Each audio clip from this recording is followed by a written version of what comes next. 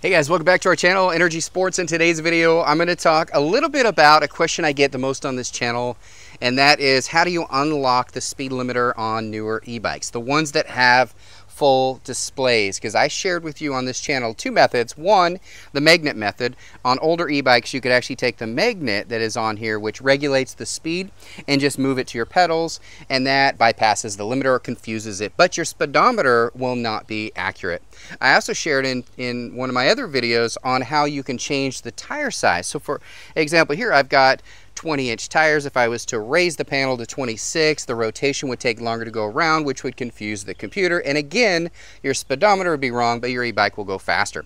Well, the newest e-bikes with these full panels, and I'll give you a close-up of this in just a minute, will actually allow you to raise the speed on this, because they sell these bikes all over the world, and certain countries, certain states have different speed limit requirements. Some states in the US can go up to 31 miles an hour. Some countries, there is no limit. This here has a 1,000-watt motor. It's a 1,200 peak motor, so it's going to get a lot of power. So what if I wanted to go 40 plus miles per hour? Well, guess what, guys? I can with this one right here. Now let me show you how fast I can go on this right now. All right, so I've got my bike here. Now, how do you determine when you're in maintenance mode how fast do you have changed the settings to go? Okay, so what you need to do is, it is a rear hub motor. Most of these are. So if your motor is back here in the rear wheel, all you need to do is raise this up while you are hitting the throttle.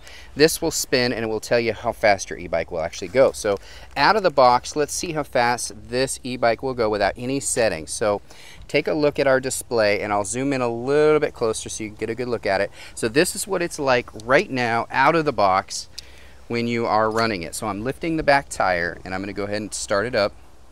Let me put it on the highest setting, which is 5. So let's go. So out of the box, as you can see, it's about 17.5 miles per hour, guys. That's not going to do it for me. Now that was as fast as I could get this thing to go out of the box. Now that is just straight throttle. Pedal assist is different. So how do you get into maintenance mode to change it? Well, all you need to do, guys, this is crazy. So let's go down to 0 on the speed so it doesn't gun on you, because some e-bikes have a walking mode.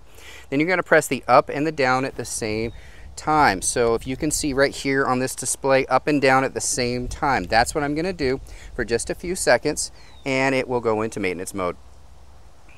So if it goes here and it starts flashing here, it's resetting the odometer. Really simply, just go ahead and turn your e-bike on and off, and it will go right into developer mode by doing that same up and down. So this is developer mode. As you can see, it's set to 28 kilometers per hour.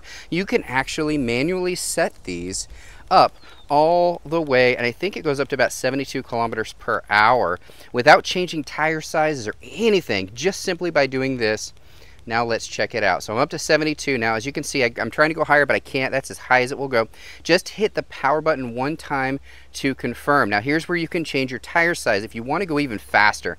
But we're just going to leave it at 20. These are 20-inch tires, so I want to know the true speed that this is going, even though I could make it go faster. So I'm going to go ahead and just hit OK. I'm going to keep it at miles per hour. So now all I'm going to do to save it is just go ahead and hold down the power button for 3 seconds. It goes back to your speedometer speed. So now let's see how fast this guy can go. Again, I'll lift the back wheel and I will hit the throttle. Oop, let's go to level 5 again. I always forget. Level 5 and hit the throttle. Same e-bike, did nothing different. I'm getting 22.4, 25, 27, 30 miles per hour. All right, so 30 miles an hour is the fastest I can go right now on this bike, but guess what? It went faster. So how do I go even faster than that, guys? Now what we're going to do is we're going to do that tire trick here that I talk about. So we're going to go ahead and do that. Again, it went into to the mode right there. Turn it on, off, and then hold down up and down at the same time. It'll get into that mode again. So yes, we're going to keep it at 72 kilometers per hour, but now we're going to change the tire all the way up to 29 inches right here at the bottom. Can you see that on the display? I'm going to go ahead and do that, and I'm going to go ahead and hit OK, miles per hour. I'm going to hold down the power button a couple seconds, goes back. So I went into maintenance mode, went into developer mode, changed the tire size, changed the max speed. Now let's see how fast we can go on level 5. Hopefully this gets us up in the 40-mile-an-hour range, which is what my goal is. 43.6, guys, 43.6 miles per hour now. simply by changing the tire size bigger. A lot of people are confused thinking you have to change the tire size smaller.